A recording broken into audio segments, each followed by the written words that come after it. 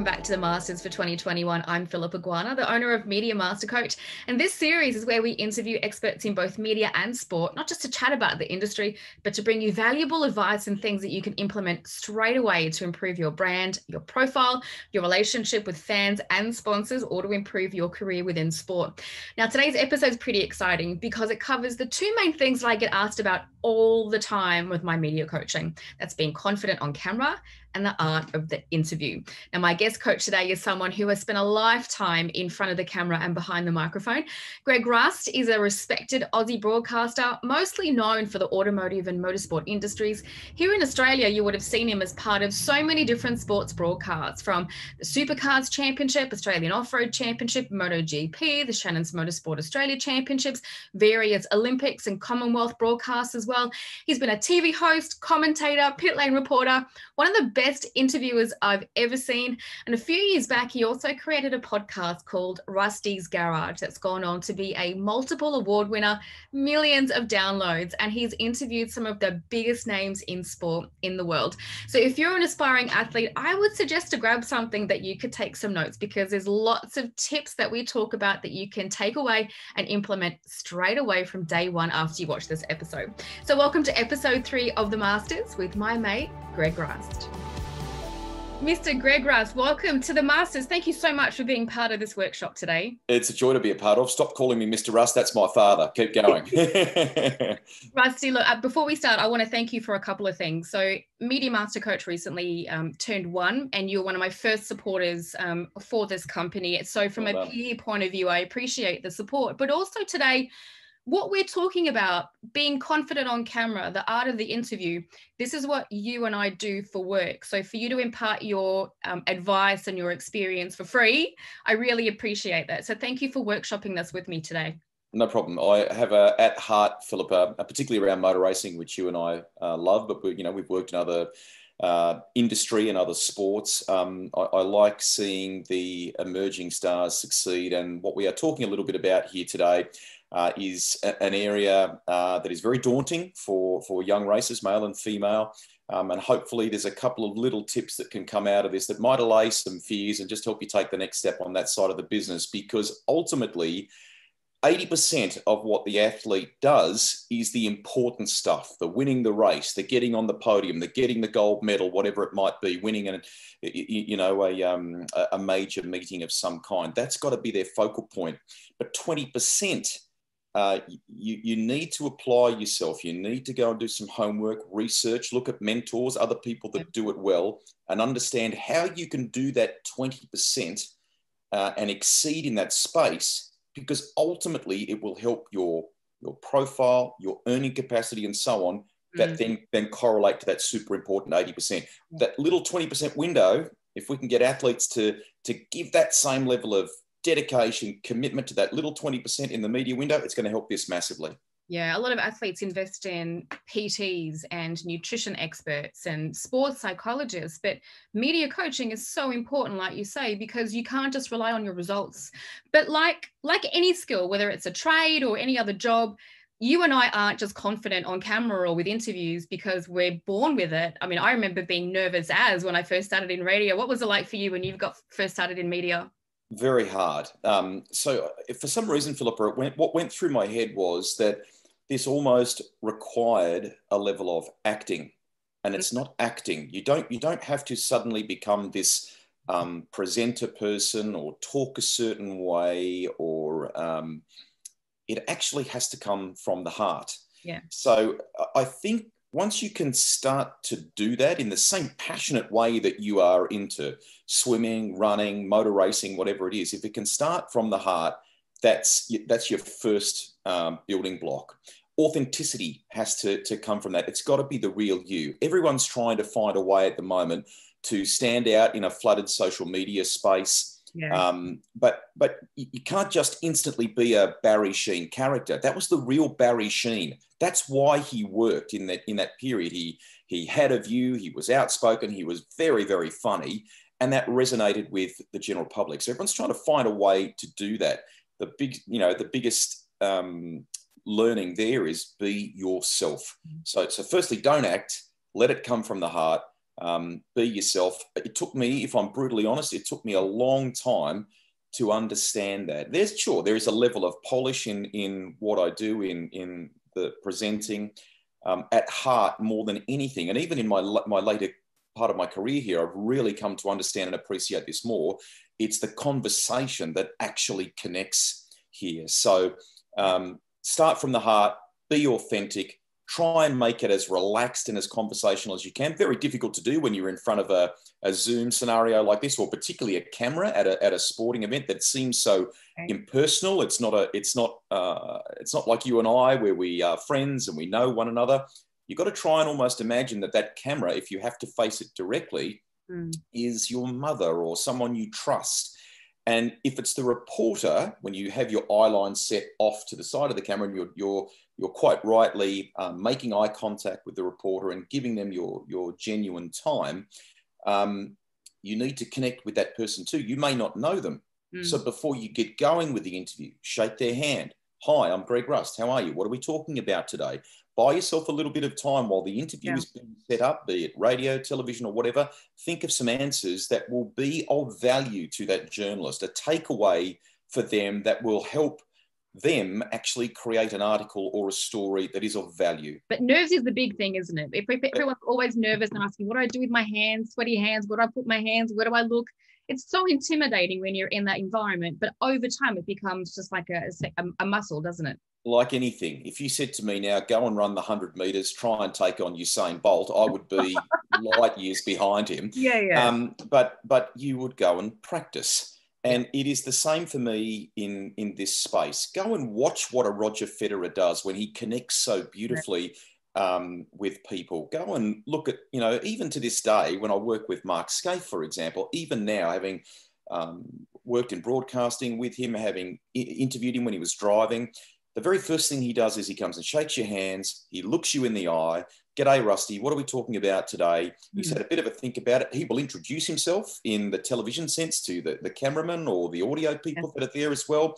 You garner their rapport and respect. And that, as you rightly say, is a great starting block for everybody. It just makes you feel more comfortable for a starter. You've got a bit of a sense of what this reporter might be like, what sort of things might they throw at you.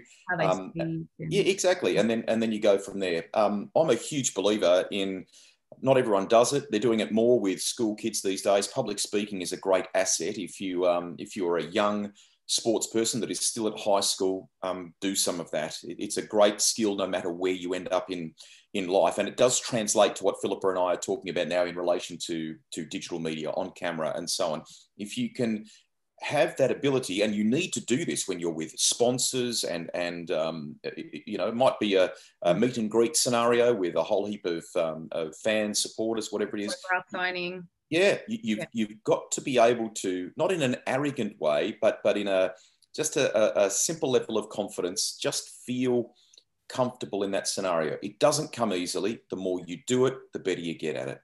Talking about some big names that you're dropping there, I actually do like using Roger Federer as an example. I think he's the epitome of a great athlete that not only is fan-friendly, understands how to engage with them, he understands how to represent sponsors. He's just the overall polished package that I think any aspiring athlete should want to become like in their demeanor and their interactions with others.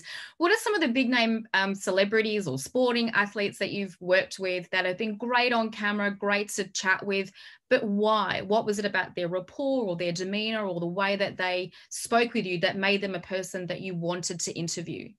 Mario Andretti is one that springs to mind, one of the all-time greats of motor racing, from Formula One to IndyCar especially, and more.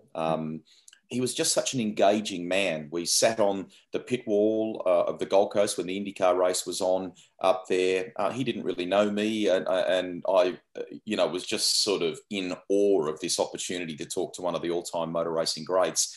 And he couldn't have been more grounded, more engaging in every way. People like Roger, who you've just used as an example, Mario is another great one. They have this wonderful appreciation of the sport's history too. And that's another thing I would encourage the athletes to do, is to know your place in all of that, to understand the realm that you are moving into and potentially representing, and the people that have come before you and have helped build it to what it is now, and the responsibility that you kind of take in being the next era, the next wave. So yes, use those people as benchmarks. I mean, I've had some other funnier ones. Arnold Schwarzenegger at the Australian Formula One Grand Prix. What was he like? Crazy. I mean, he was so, it almost ends up feeling like you're witnessing one of his movie scenes. He'd been on the grid at the start of the Formula One race. I said, "Oh, what was it like, Arnold?" "Oh, the power was amazing," and things like that. And it ends up like a little 10-second grab, maybe a couple of questions at best, and then he moves on. They're so busy. Try if you can not to be daunted by the person. They're a human being. They get up every day. They put their trousers on this one leg at a time, like we do. Yes, they've achieved a lot of things. And in the media case, they may be a very significant reporter.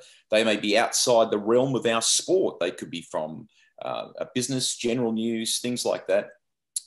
Related. Yeah. And if you go with, if you're fortunate enough to be in a sport or a team scenario that has a layer of that help, a communications person or someone significant in the team, talk to them beforehand. Yeah. What is this going to be about? What's our objective here? That's a really good point that you make, because I find that that's one resource that young athletes forget to tap into, particularly with my work overseas in F4 UAE. Sometimes I won't have my kids talk to me until round 3.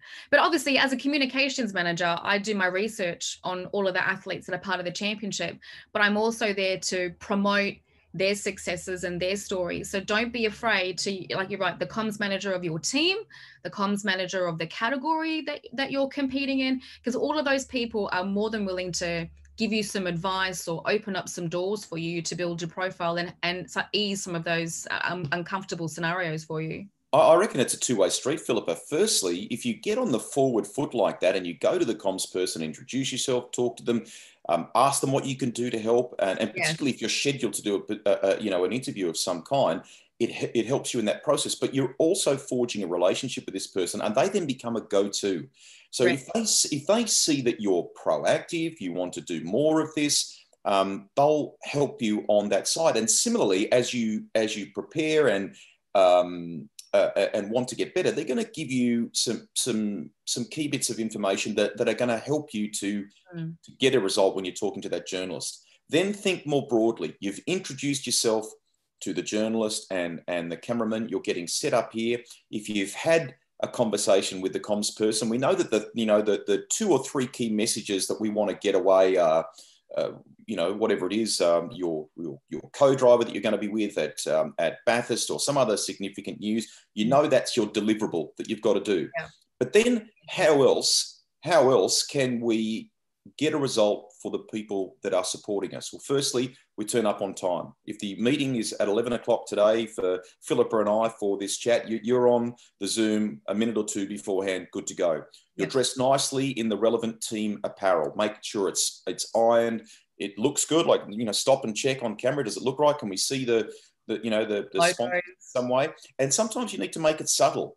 Walk into your team environment in the haste of getting set for these things, because invariably the journalist has got a number of interviews they've probably got to do on the day. Have a think about what's going to be in the background. Don't look at what you've got there today with the MediaMasterCoach wall behind you. What about a race car nicely positioned, people out of the way so they're not going to be intrusive, and then you're subtly then reinforcing your sponsors as you go without even trying. Correct. And that's one of the questions a lot of athletes ask, well, how many times do I need to mention my sponsor in the answer? If you've got your sponsor on your uniform, if you've got the sponsored branding on pit walling or on the race car that you said, or there's something that's visible, you can thank them at the end if you really wanted to. But if you've got that visual presence behind you, then they're getting that value for the 2 or 3 minutes that you're on camera. They're still getting representation in the interview without you even having to say anything. That subtlety, to me, is far more powerful than a verbal. A verbal mention, as you say, on a podium, in a moment of celebration, that's great, no problem at all. But in the example of an interview that we've started with here, just subtle reinforcement of the sponsor in the background. What the journalist really wants from you is a nugget, a takeaway comment, thing that they can use to build their story.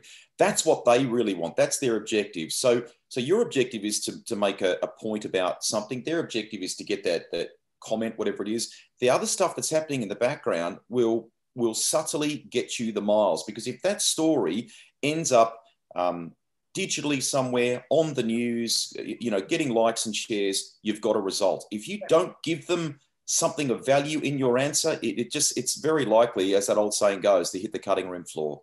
Another thing too, in this day and age with the pandemic and a lot of athletes doing Zoom interviews, particularly whether it's Aussies overseas and can't get back for a live in-studio TV broadcast, for example, if you're at a home office, we don't want to see garbage behind. We don't want to see general. If you've got walls, you can put posters up that have got team sponsorship or a racing cap or your helmet. Always think about what's behind you. If you are at home, you need to create like your own little studio, but that's where you need to also include your sponsors. I mean, it has changed our world in the past 12 months, COVID, and I'm a big believer in trying to be a little bit glass half full about some of the positives to come out of it. So that whole Zoom-based thing, I'm traveling today, so I'm not where I would normally be, and this background is very basic, and I actually hope it serves to those of you watching as a great example in some ways of what not to do. What Philippa has behind her, you could do very inexpensive things that are ultimately going to help you, because there's going to be a lot more of this stuff no matter what comes out of the pandemic. People are going to do more of this. So try looking at one of those influencer style round lights that beam a bit more light back on your face behind the computer. That's not vanity. That is an asset. That is a thing that is going to help you. The background that you have behind you can be done very inexpensively. You can dress your office in a certain way with a bit of memorabilia. Could be yours, could be someone that you aspire to be like, that maybe has been a mentor for you. You can very easily create something that is a nice background that cements who you are, what you're about, and the game that you play. When we were starting to see a lot more sim racing broadcasts at home, particularly when Supercars took the initiative of doing that in 2020 during the pandemic while there was no on-track competition, you could tell the athletes that were with it and those who understood it, because all of their sponsor logos were beautifully positioned. I actually shared a post of Scotty McLaughlin. He had all of his DJR Team Penske sponsors on these sponsor boards. Some other drivers just had plain walls, and that is a missed opportunity from a media point of view. Every opportunity to be on camera is an opportunity to give an extra little bit of love to all of the sponsors that you're involved with. Come back to what we talked about at the very top of this, 80-20. You want to be the guy in the sim racing example that's winning races and getting a bit of coverage, whatever it might be. But that little 20% investment that Scotty, Shane Van Gisbergen, others that you're detailing there made in setting up their simulator, but also the backdrops and things around it, so it looked good on Twitch and places like that. That's an investment in your time, in your brand, and it also, when you're with a professional race team, you have a responsibility in everything they do, from the way they prepare their cars or motorbikes, the garage setup. You are a part of that. So in the sim example that you're giving, the more you can recreate that look or make it in keeping with what they're doing in the real racing sense is vitally important. Let's talk about some specifics now and about speaking, because the hardest thing for young ones in particular, they think that there's this expectation that they have to speak professionally because they're in this pro sport. But at the end of the day, you're just having a conversation with one other person and you're speaking about the best thing that you know about, and that's yourself. And Philippa, use all of your assets. I did an interview with Joey Mawson at the weekend, who's just won the Australian Drivers' Championship. He has this unbelievably beautiful smile that is very disarming. That is naturally him. Let that come through. Don't be so stiff because of, this is what seems like a serious interview, and what is this camera that I can't really connect with?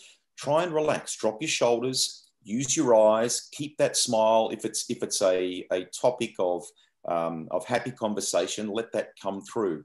To your point, try as you get better with this to eliminate what I would call safety words. So sometimes people buy themselves a little ticket mentally to get to the point where they can then say the next important thing.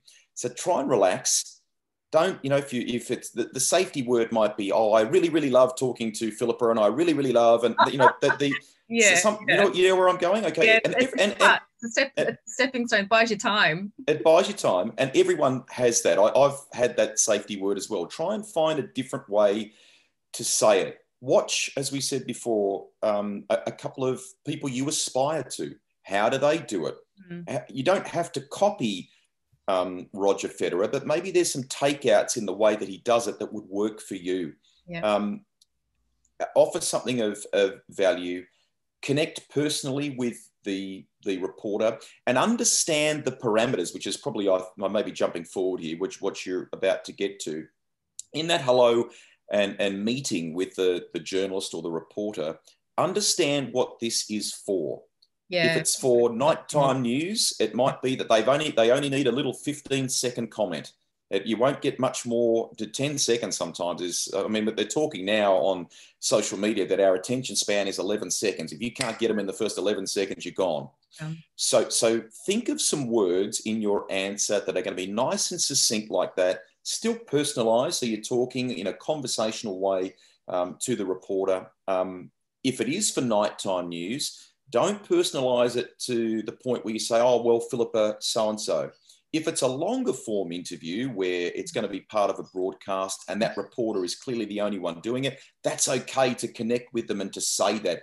And I actually like the notion of doing that. If you show that you've done a bit of homework, you know who the reporter is, you're kind of connecting with them. Hey, thanks, Stubbsy, or thanks, whoever. That's really good. That's one little solid step in personalising the interview. Please be aware, although people watching at home may not know you from a bar of soap, for whatever reason, the camera is very good at helping them pick a fake.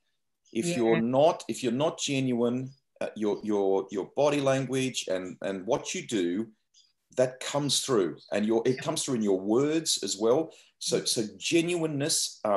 It has to be key in all of this. That's a good starting point. Another thing that it's okay for an athlete to ask the reporter is, how much do you need from me? Like you said before, do you need me to talk for a minute? Do you need me to talk for 20 seconds? The journalist is actually quite impressed that you are asking specifically what they need. And if you can deliver what a journalist needs, the journalist is going to like you and keep you on the books as an option for future interviews as well. If you can do that, then they'll come back to you. Exactly. If they know that you're going to offer up something quality in your answers, firstly, that nugget that we talked about before, you become a good go-to. And if you can articulate yourself in such a way where you're not stumbling over words and you connect with your eyes and you smile and things like that, they will start to come back to you because you resonate.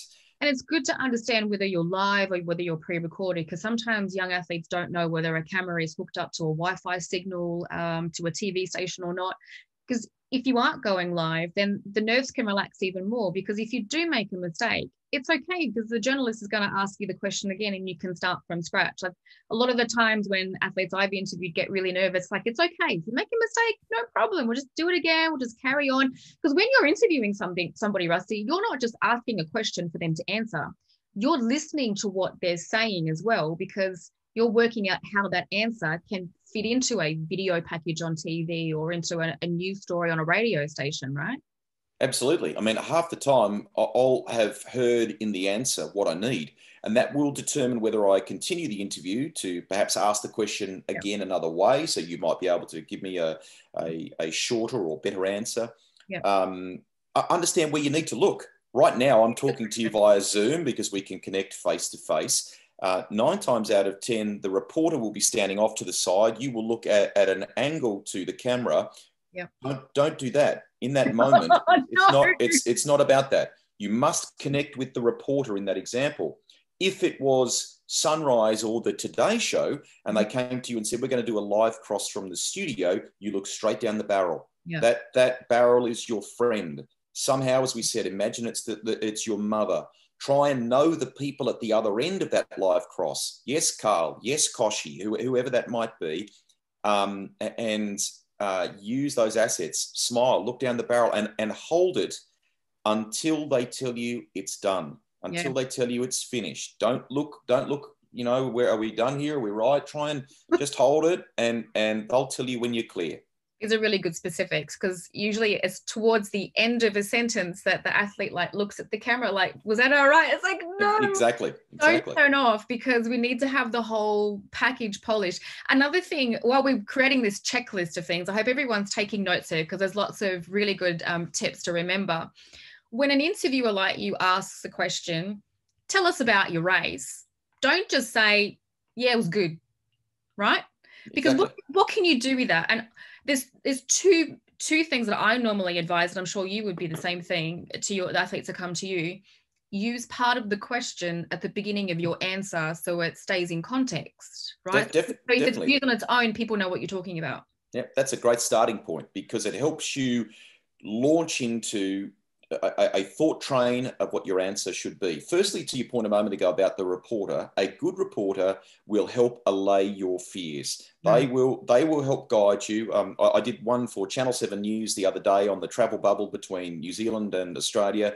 And he kind of laughed and joked about, oh, it's okay, and I'll look after you, and don't worry, this is all pre-recorded, because I had all this, experience. We had a bit of a laugh about it, but actually, in a real world scenario with a new athlete, and there'll be many that might be watching this, that's a good reporter. A good reporter helping to settle you in that regard. So I just think that, I come back to some fundamentals: authenticity. Have a think about the kind of answer that you want to offer up here. Try and understand in the pre-game where the reporter might take this. Where might they take this interview? What are they going to do? Understand if it's live, pre-recorded. Do they need shorter, long form answers? And look at some of those athletes, the ones that do it well, and how can that apply to me and the person that I am? You can, in the realm of the sporting landscape, if you're the emerging athlete, you have to be very careful that what you say isn't offensive to those that have the proper runs on the board, that are the proper champions. But that doesn't mean you can't have a view. You can very carefully articulate your view, even if it is perhaps indifference to them, or if there is some sort of moment of tension with them. You can very respectfully acknowledge who that person is in the sense of the sports history or landscape, but still make your point known. When you are in the early stages of your career, working with new sponsors all the time, you will be approached by industry-specific press. You may also be approached by business magazines, or it could be an industry-related side avenue of media. So you do also need to ask, can I speak shop? Can I speak in my sporting code? Or is this going to the masses, like nightly news, or in the case of women in motorsport, right? So are we speaking to a motorsport specific publication, or is this just someone that wants to write a story about chicks in sport? Then you can be a little bit less specific with your answers so that people understand what you're saying. That's also something to remember as well, isn't it? When you're this breadth of different media. Most definitely. And we're in a world that has created new words for things that I'm still learning with my teenage kids. We've got acronyms everywhere, and lots of different sports. Super important, even if it's not industry, to understand right up there, who is my audience here? Who are we going to? Are these enthusiasts who love their motor racing? And it's okay to have a couple of those acronyms in there because they know it. If it's an industry that has nothing to do with automotive or motorsport in that example, well, then you need to have a level of explanation and think about the fact that I'm not talking necessarily to the dyed-in-the-wool or the converted, fan of that space. Give them a little explanation so you take them on that you embrace them, bring them with you. Yeah. And still, at the end of the day, no matter how you perform in that interview, you are an extension, a representation of not just yourself, but your sponsors, the sporting code. So if you're a really enthusiastic athlete and you've got a great personality like Scotty McLaughlin, right? So he's excited to win his first race or get on the podium in IndyCar, and he's just got this great enthusiasm.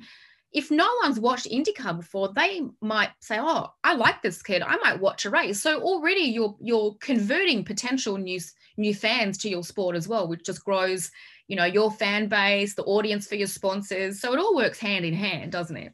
Yeah, it does. And it is a tricky world right now, and lots of, in the social media space and in other areas, everyone's got a viewpoint. Just if you can, pull the blinkers off a little bit and think of two things. Who am I? What am I about? And what do I represent? But also, who are the people that are with me on this journey? And they might be direct sponsors from your team personally. They might be category or industry people. And that enables you to think about how far you can go with your answers. So in the Peter Adderton example, he's the owner of an American telco, an Aussie guy. He likes straight shooting from the hip style of answers. He wants that realness. He doesn't want it to be sanitized in a way. He likes that. So that's great. So if you know that you've got the backing of someone like that, well, you can open up and shoot from the hip a little bit more. If you're representing other brands that are perhaps a bit more conservative, you need to have a little think about that. But somewhere is it's a tightrope, Philippa, that we walk with some of this stuff, because you still need to be you. I'm absolutely adamant about that. But you do, in the back of your mind, just need to have a little bit of a think about that. They're the people paying the bills here. Right. And they do have, viewpoints on certain things. So you need to just keep that. Don't overcloud yourself with all that stuff as a junior athlete. But as you prepare, in the same way that you prepare for the Australian Tennis Open or the Bathurst 1000 or whatever, and all the great work that goes into that, just give yourself a little bit of time to think about some of this stuff as well. How can I, as I said before, give value to the sponsors with an answer that will get picked up by the media, but that is still fitting within who I am and what they stand for? Yeah, great advice. And no nahs. Absolutely. That's what I thought was terrific.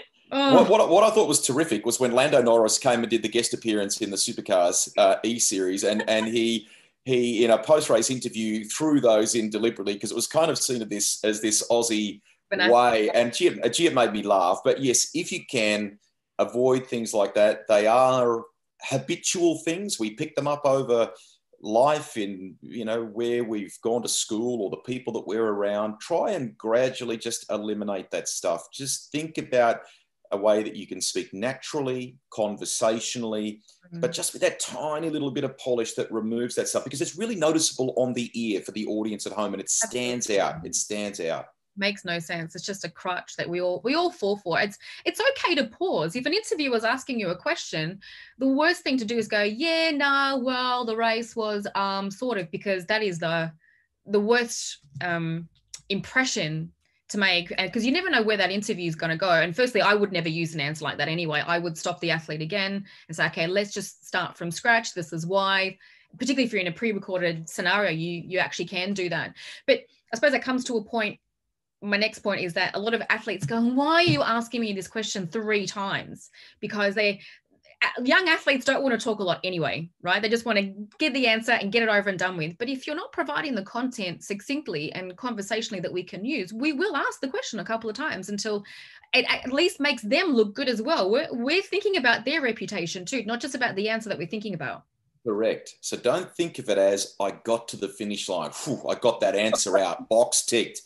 What is actually going to tick the box is the quality of the answer you give, perhaps the succinctness, if it's got to be in a certain window. If it's for news and your comment is 30 seconds, it'll never get a run, right? Or worse, they might chop it in half and only use part of it. So just hopefully that part they pick keeps you in context. So have a think about it. That in that lead up, when you are driving to the interview, when you've spoken with your communications person beforehand, when you've met the reporter, you've bought yourself a bit of time to have done some research, to have a think about the answers, to know the media space where it is going to run, and to deliver something. And if they ask it 2 or 3 times, think of another way to articulate it so you get that result for them. But stay on point.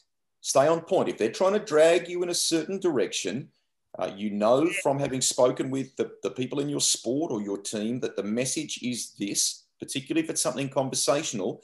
If you've expressed a view, don't change that view. Stay on message. Stay on point.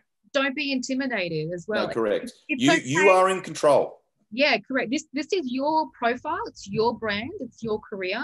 You do want to have the best opportunities to promote yourself. So don't allow, like I said, someone to walk you down the garden path on a subject that's completely irrelevant. Well, and you don't have to use the term no comment, because sometimes no comment can have this perception of, well, why aren't you committing to that, or what have you got to hide? You can use the other assets that you've naturally got to steer the conversation back to where you need it to go. You can still absolutely offer a viewpoint on some of those very important things in our society right now, but use that smile, redirect yourself back to the message that you want to give, that's important to you and to your sponsors and the sport and so on.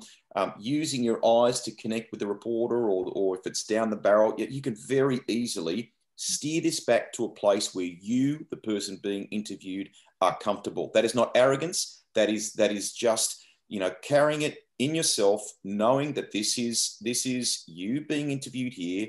What you say is ultimately important for your sport, your brand, etc. Take it back to a place where you feel comfortable with that again.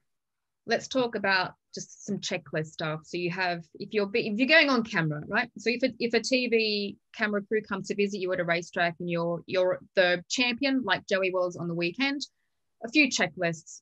When you speak to the reporter, where am I looking? What are we talking about? How much do you need me to speak? What's this going to be used for? Make sure your uniform or your shirt's all neatly represented. Make sure you've got no stuff on your face. Like, you are a representation of your sponsors. We've got all those basics down pat on camera. Now we speak. Structuring a sentence is really difficult. This comes back to obviously starting with part of the question at the beginning of your answer to keep it in context. What are some of the other things that we need to think about the structure of what we say?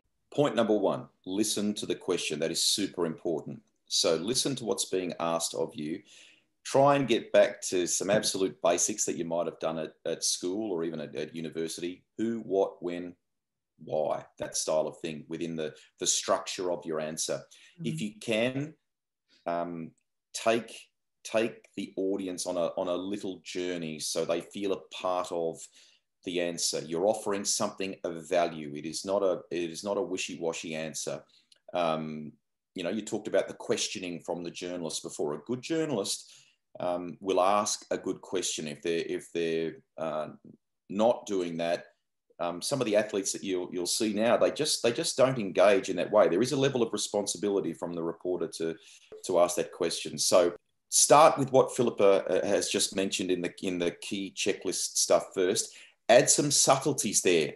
Your cap, the background. If you were coming to my house for an in-depth interview, what's a nice background that in my office, or maybe there's some trophies and old pictures or something that will help get the message of who you are or your history and things like that.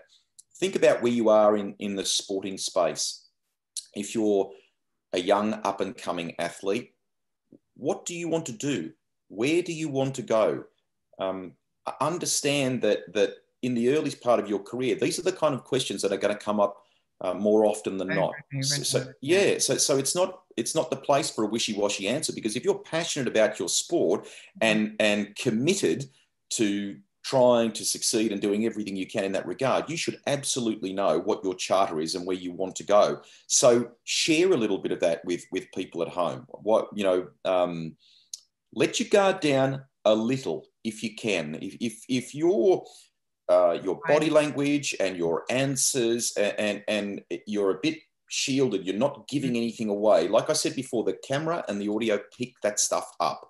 If you can learn to engage with the reporter a little bit, relax a little, and in the right moments, have a little bit of a laugh or a smile, or offer something that's slightly personalized, so the audience learns a little something more about you. That will help you grow as a brand. I don't often like using that, but that's a reality. But it also helps you grow in your level of comfort in these environments. You have to learn to be able to do a little bit of that in the right set of circumstances. And it's okay to prepare at home as well. Like you say, take time before things get chaotic and you're winning races all the time and you've got lots of cameras in your face, work out who you are. What's your story? What's my goal? What do I want people to know about me? And even if you do need to think about the who I am, what have I done? When have I done it? Why am I doing this? Like, is it who, what, why, when, where, how, the 6 fundamentals of journalism. Start crafting your story, because if I'm interviewing you and you're a 15-year-old go-kart and I say, so Rusty, great to have you part of the Australian karting championships. Tell us a little about what you've done and why you're here this weekend. The last thing I want to hear is, well, I started karting when I was like 6 and I've sort of done some stuff around Australia and my dad helps me and yeah, it's good to be here. That tells me nothing. And it shows that you're not prepared, right? So yeah. what sort of detail could you have instead have said if you were young like that? Most definitely. And that gets back to what I was saying about dropping your guard a little bit. It's okay to, you don't have to share the inner secrecies of discussions you are having with a team about 2022 or beyond or whatever that are private. But what you can share is what you aspire to. The people that have motivated you, mentored you, that you look up to immensely. So you're showing great respect for your chosen sport and the people that have come before you. Show some passion. Let that passion for what you do come through. And if you're recounting something about a race, don't just go with I started 4th, I got to 3rd at turn 1, and you have to add some. That's just sort of minutia. You have to give me something passionate. Far out. I nearly fired it off at turn 1 when I was battling Philippa. I don't know how I caught that thing. Just something. Right? It's a little bit animated. It's a bit. They're the kind of things. If people see that in you, because that's how you really felt in that moment. You nearly blew it for whatever reason, or you only just got there. You nearly ran out of fuel, or you made your final tumble turn in the 1500 and you were exhausted, but somehow you dug deep and you found it. So give us a bit of that.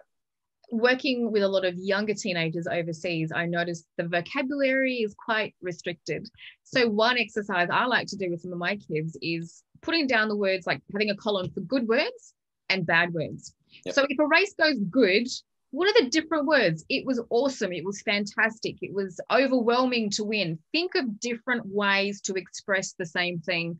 And also for the negative as well, because the last thing you want to hear in an interview is, oh yeah, the car's good, the race was good, I think I did a good job, qualifying was not too bad, but yeah, we could have done better. Like, that's really bland. We want a bit of light and shade and a bit of color, don't we? And highlight the word variety here. Different words to show a similar thing that absolutely illustrates your passion for whatever it is you're talking about at the time. So you don't have to, in a radio sense, which you and I have both done, you can talk about inflection and intonation and what you do in your voice. We don't necessarily want you to do that. All we're asking for is a little bit of polish in what you do. English may not have been your thing in school, but you can still watch what other athletes do, pick up a lot, learn a new word. It might be just once a week you're watching the news and you see someone and you asked me before about daunting athletes. I worked on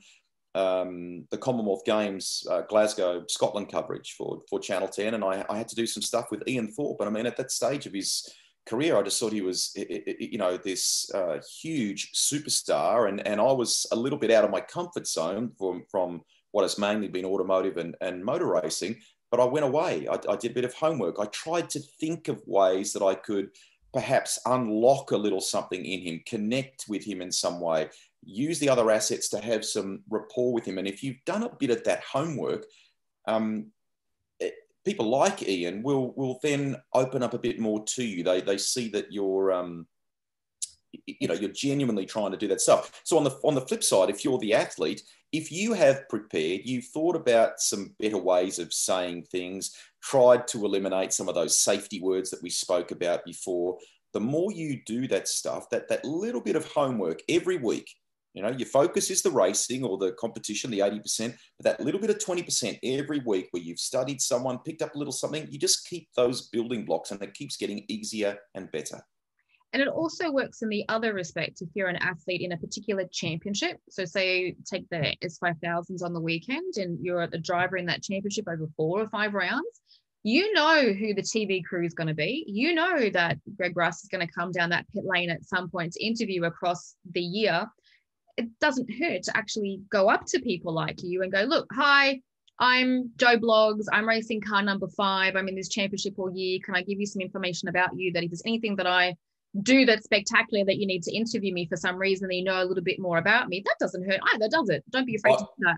I actually think it's an essential, because you start to build a relationship with these people. And over time, no matter what the sport is, there is invariably this core group of journalists that will follow it for a great length of time. So these people, they often talk about athletes not getting too close to the media in that scenario, because media are meant to be removed from that and neutral and impartial and able to report on whatever it might be. But if you forge a relationship with of that kind that you just talked about, that helps you immensely, but it also helps them a lot. If they know that you are forthcoming, you're helpful, you want to do, more of that stuff, that relationship building, like anything in life, if you need that sponsor for your race car or whatever it is you're doing, you're as much as it's a prop or whatever it might be, it's also got to do with relationship. And that is absolutely key in the media sports person game as well. You've got to do that. And it helps you in 2 ways. Sometimes you can get to know that journalist is, maybe trustworthy to a point, that's they can be perhaps a little controversial. You don't always know that if you haven't got a relationship with them. And there can be some tense moments that come from all that stuff. But at least you know the animal. At least you know who you're dealing with. And most importantly, what they are trying to achieve, but how you can still keep in control and get the message of what you're wanting to say and deliver. I remember the late Jace Richards was so great with media. Very good. I worked at Auto Action. I used to be a journalist at that magazine, which you well know. And I had built a great rapport with him at that point, where someone else had done the dirty on some news and almost jeopardized a particular contract that he had. So then he came to me to put the story on the front page of Auto Action magazine. So you can build those relationships, but it takes time, it takes respect, it takes patience. But being genuine, having the right intentions with the press is going to take you so far. And those journalists, whether TV reporters, radio reporters, print journalists, will cover your career extensively for the whole duration, hopefully, if you've built the relationships right. That's why building those relationships is so important. But what you've touched on here is awareness. It just helps you to understand who that person is, what they're like. Are they a little bit controversial, or are they just a genuine, straight up reporter? Having a relationship and a level of rapport with them is important, no matter what the outcome is here, because it helps you with that awareness. It's a little bit like a bank. Sometimes you'll do some stuff with those guys, but it will come back to you in another way later on, if that makes sense as well. So if you're stretched for time and you're trying to get to the airport after a sporting meet or whatever, spending that little bit of extra time with those guys who are on a deadline or whatever it might be, that comes back to you in other ways, even though it may feel a drag or a bit intrusive at the time. Yeah. And when you are young as well, you can't really rest on your laurels, can you? Because you do move from category to category to category if you want to move up to the ranks. If you want to be an F1 racer, you will start in karting, you move up to F4, you might go to a Formula Regional, or you're meeting different category managers, different press, different TV reporters. So all of the things that we've talked about today isn't just you do it once. You will actually have to do this year upon year upon year until you can rest on your laurels in an F1 paddock, because you are a Lewis Hamilton. You still need to put effort and work into it. But in those early years, it's so important to build those habits correctly from the start. I'm a huge believer that you never stop learning. So in the growth curve that you talked about, the moving through different categories, you are meeting new team owners, new engineers, new media, perhaps, if you've gone from racing in Australia to racing overseas.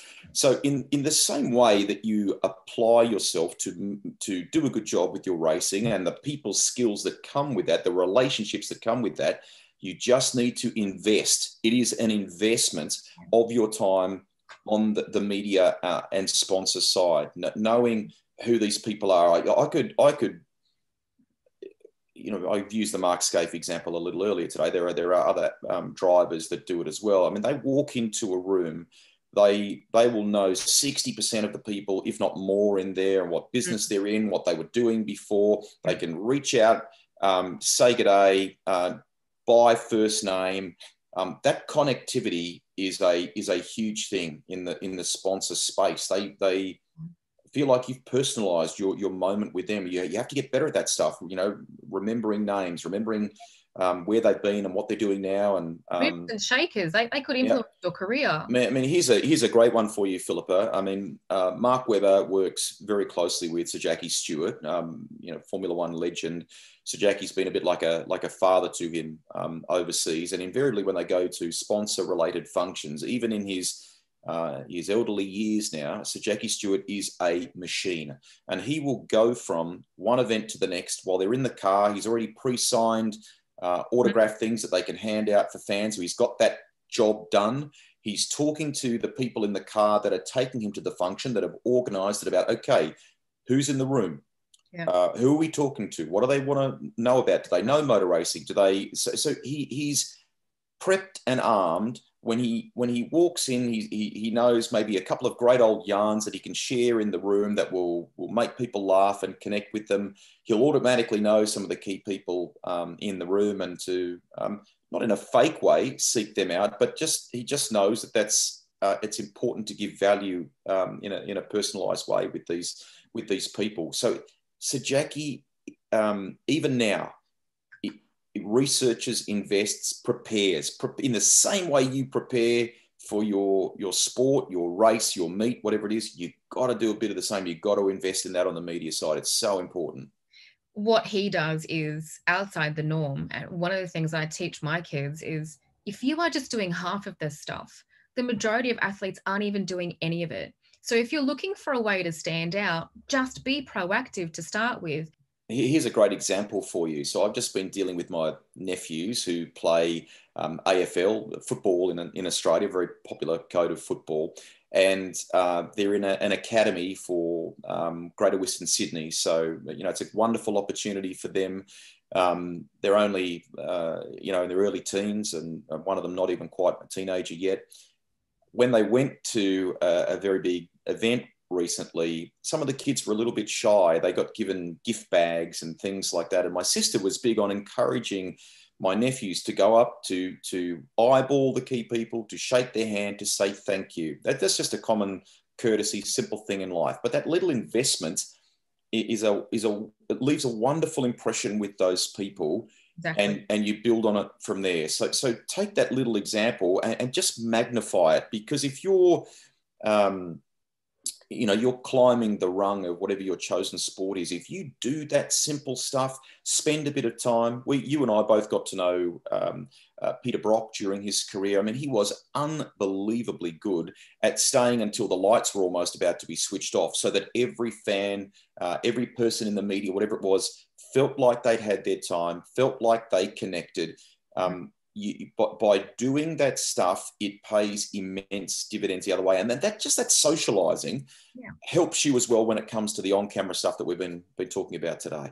Absolutely. How rewarding is it for you doing coaching and seeing young athletes take all this advice and actually using it down the track when they've become somebody overseas? I know Joey, who won S5000 on the weekend, was someone that you've worked with in the past. And he's still growing. And we did an interview, Philippa, on the Friday before the race meeting even began.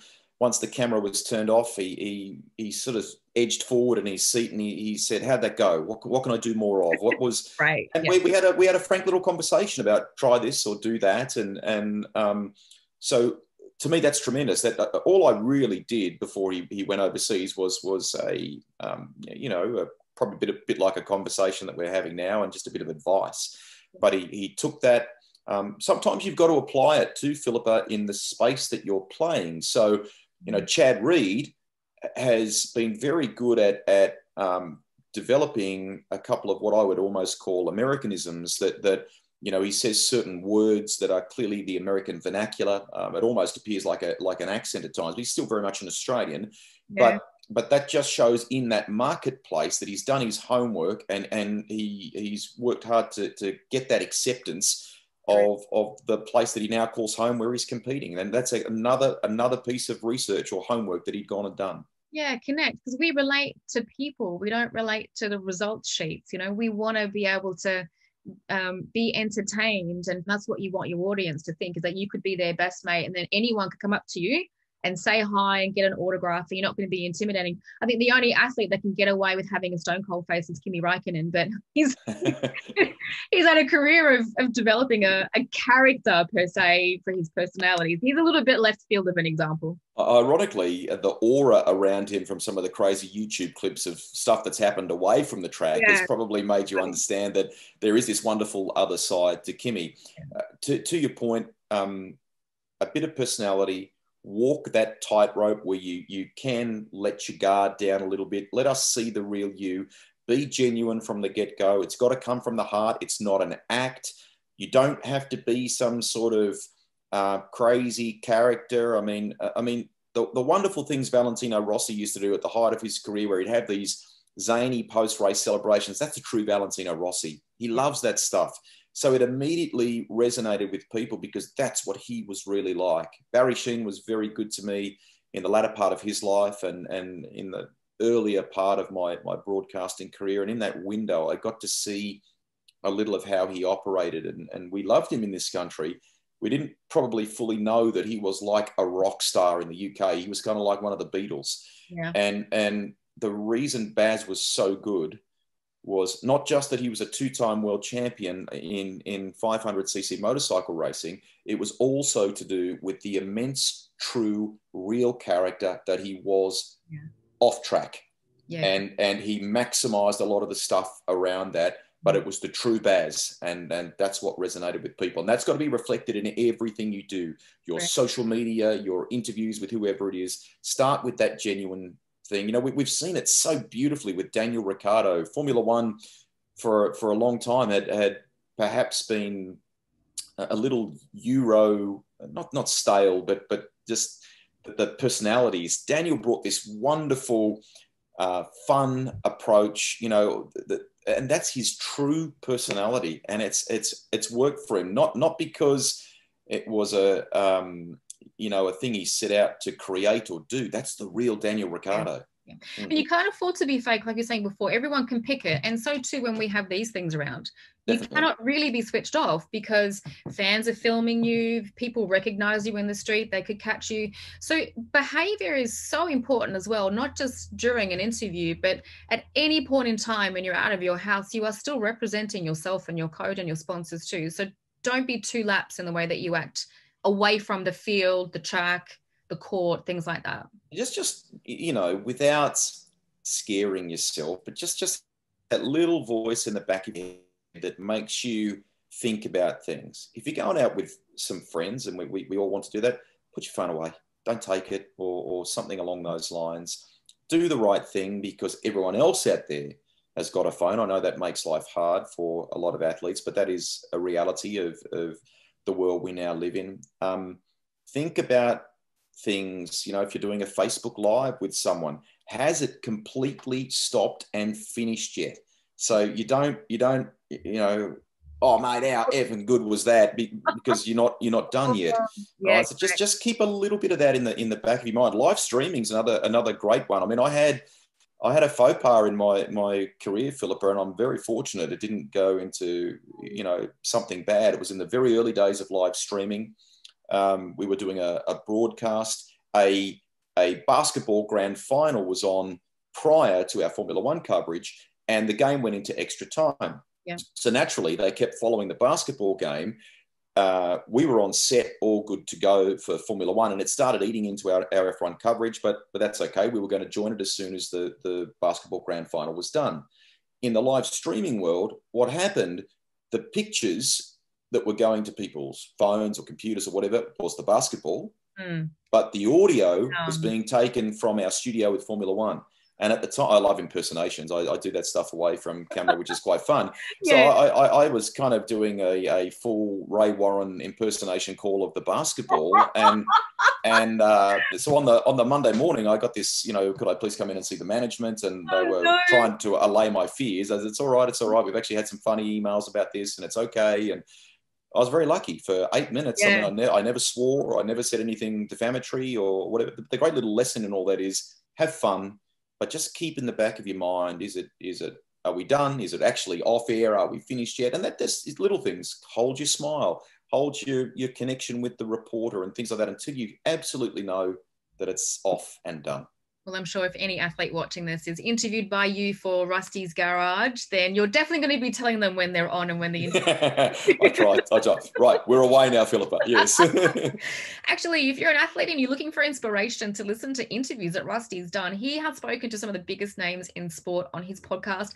It's called Rusty's Garage. Subscribe. It's available through Podcast One. New episodes out every 2-3 weeks. I have one out every 3 weeks, and I love to try and unearth some of the backstories, and hopefully some of those help young racers. So yeah, thank you. Amazing. Thank you so much for your time today. I couldn't have asked for a more productive workshop to talk about being on camera, doing interviews. Hopefully all the things that we've discussed has given some younger athletes some inspiration and some things to think about next time that they get interviewed by the press. So thank you for being part of the Masters and part of the Media Master Coach family. I hope we can do this again soon. Absolutely. It's been a pleasure. I love trying. I feel a little bit of a responsibility to try and give back in some ways. Be genuine, be authentic, apply yourself, go and learn from what some of the greats are doing, and just never stop learning. That's the key thing. For more information on media coaching, particularly if you need help with being confident on camera and also how to perform, prepare and succeed in interviews, head to our website, MediaMasterCoach.com. You can check out our VIP one-on-one programs that we do directly with athletes. Also our workshop options if you're a part of a sporting team, sporting code, or a commercial organisation that works with athletes as well. If you also want some basic tips on interviews to take away from this episode, send us an email, hello@MediaMasterCoach.com, and we'll send you our successful interview playbook. I hope you enjoyed this episode with so much valuable advice to take away from our workshop with Greg Rust. I look forward to working with you soon and bringing more episodes of The Masters to our YouTube channel as well.